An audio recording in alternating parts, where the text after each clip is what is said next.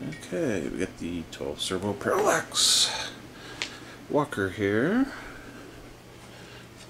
I usually keep it on a CD spindle up on the shelf. Keeps all the weight off the legs, and if you want to do any programming, you can don't have to worry about it taking off on you either. Let it come alive here. Alright, so since this has a LiPo battery in it, I want to be careful not to discharge it over the way. We got, let's see right here, got a little battery meter. We can keep an eye on it. It will move with the actuation of the servos. If we turn on the transmitter, it would help.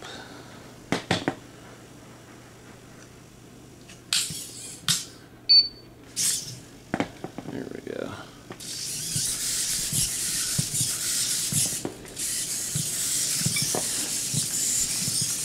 Alright.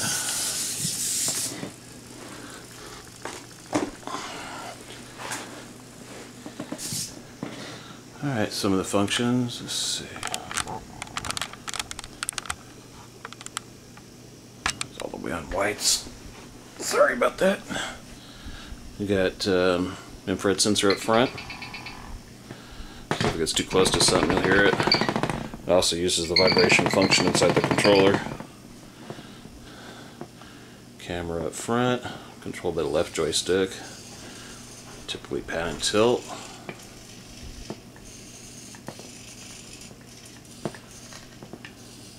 Look around. Let's see if I can get over there.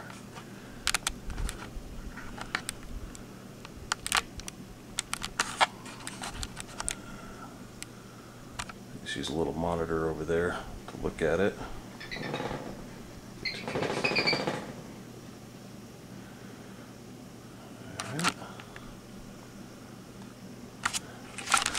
Alright, some of the functions of this, if I remember right, it's been a while.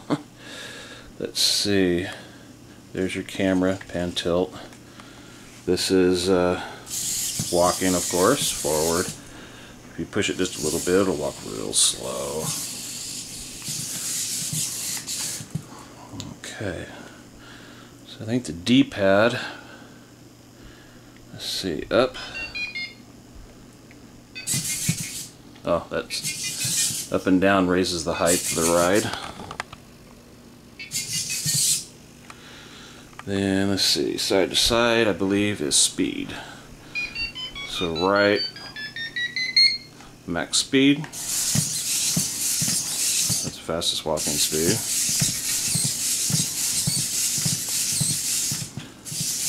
Turn it around. Even in the fastest speed you can still just move the joystick. Sees me, that's why it's making the noise. You can still move it real slow, even in the fast walking speed. I can't remember what the rest of the buttons do. You can play around with it, it'll be fun. But like I said, the most important thing is don't run LiPo battery down all the way. If you haven't dealt with them before, they're not like a NiCad. Saves a lot of weight in the unit. See if we can get in here to the battery unit.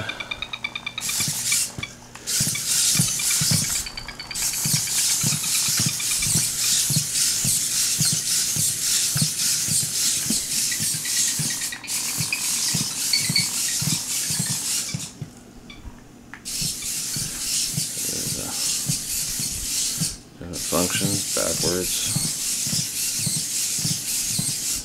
Like I said, right height. If you go too low, it won't walk.